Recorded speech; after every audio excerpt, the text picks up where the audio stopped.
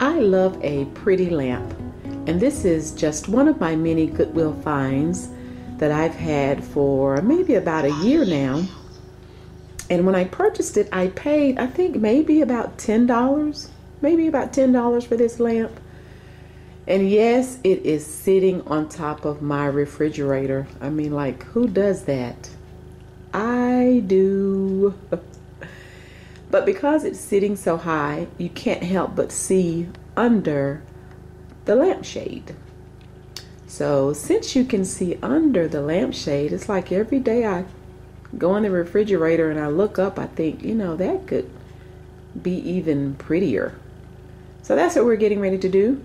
I will show you how I can make the underside of this lampshade pretty.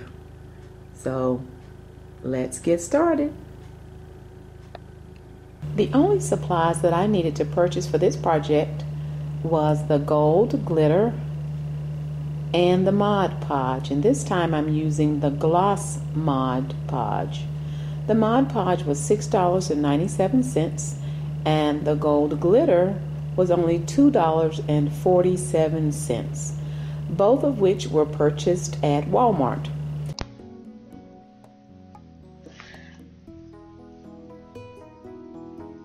I put down a piece of black tissue paper to catch the excess glitter once I start sprinkling the glitter on the inside of the lampshade.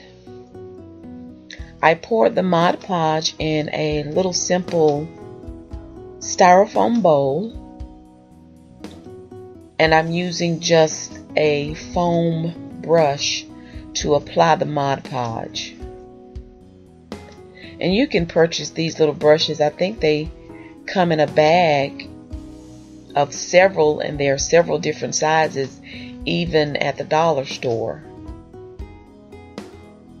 But I'm being very liberal with the Mod Podge. And I'll also be very liberal with the glitter because you want every inch of the inside of the lampshade covered in glitter.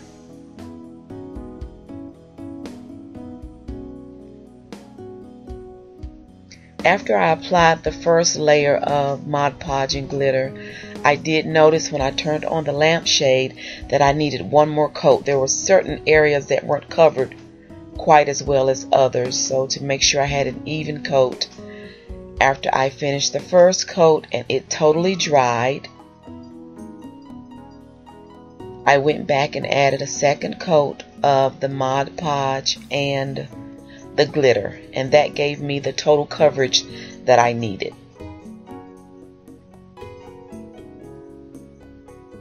This project was very, very simple, and the results turned out really nice.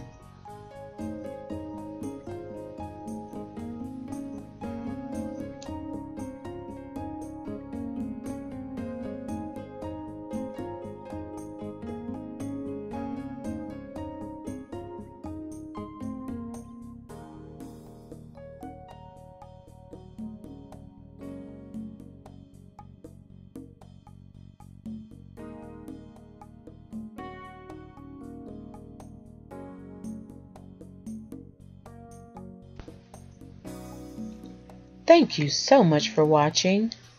I already look forward to you joining me again next time.